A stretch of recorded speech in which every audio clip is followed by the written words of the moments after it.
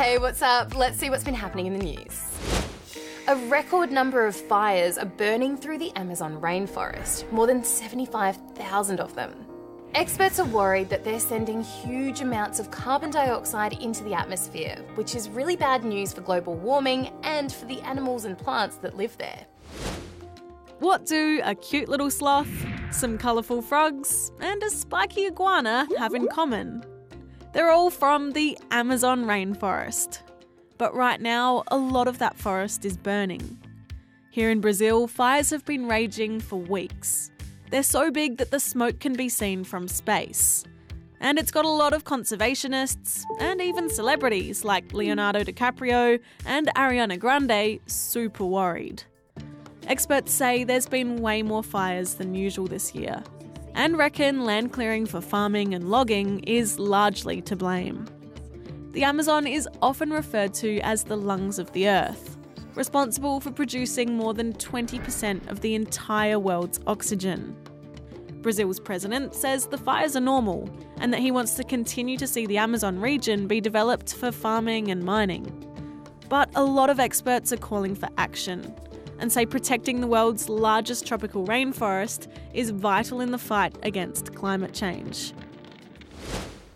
Dwayne The Rock Johnson has topped Forbes Highest Paid Actors list, earning a whopping $131.8 million over the past year. Coming in second was Aussie Chris Hemsworth. He may not be named after a solid mineral, but wielding this thing in Avengers Endgame helped him on his way to a cool $112.6 million. Not surprising when you star in the highest grossing film of all time, which is exactly why Robert Downey Jr. in third spot took home $97 million. I need to start acting. Explorers have revealed new footage of the most famous wreck of all time, the Titanic. It turns out it's going down like, the Titanic. Metal-eating bacteria has been devouring the ship, which hadn't been seen in 14 years. In 1912, the Titanic was the biggest ship of its time, but it sank after hitting an iceberg. It's fascinated people ever since, and even starred in its own movie. So researchers are trying to learn everything they can about the wreck before it disappears for good. Now it's time to meet a choir, which is giving young Indigenous Aussies a powerful voice. It's like a group of girls who, have that voice for others that don't really speak up or can't. Spinifex Gum is a musical project that combines the talents of a choir from Cairns, Malia, and two very talented Aussie musicians, Felix and Ollie, from the Cat Empire.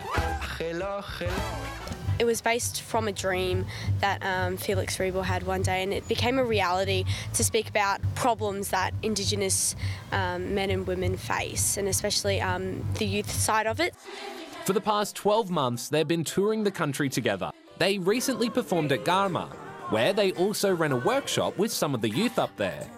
Part of that workshop was something called Dream Baby Dream, which is kind of like a protest, calling for the government to make a treaty with Australia's First Peoples. To get the message across, Felix wants to bring as many voices as possible to Canberra when they go there in September. We just really want that change to happen.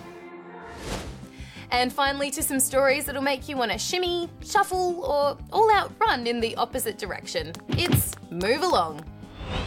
This 99-year-old man is proving you're never too old to hit the dance floor.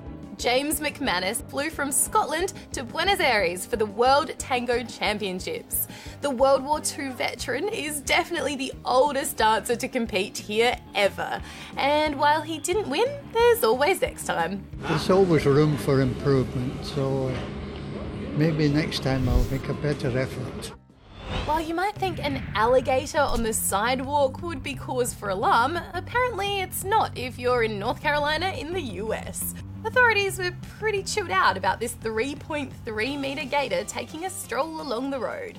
Eventually, the animal did make its way off-road again, without that much help really. And this police officer took a different tact with a rogue animal. Yep, that's a skunk with a plastic cup on its head. The officer in question ran around trying to give it a hand, only to get a very smelly thank you. Do you want to see more stories about skunks with cups on their head? Well, maybe you should search that in your favourite search bar. But also, you could click the subscribe button so that you see more videos just like this one.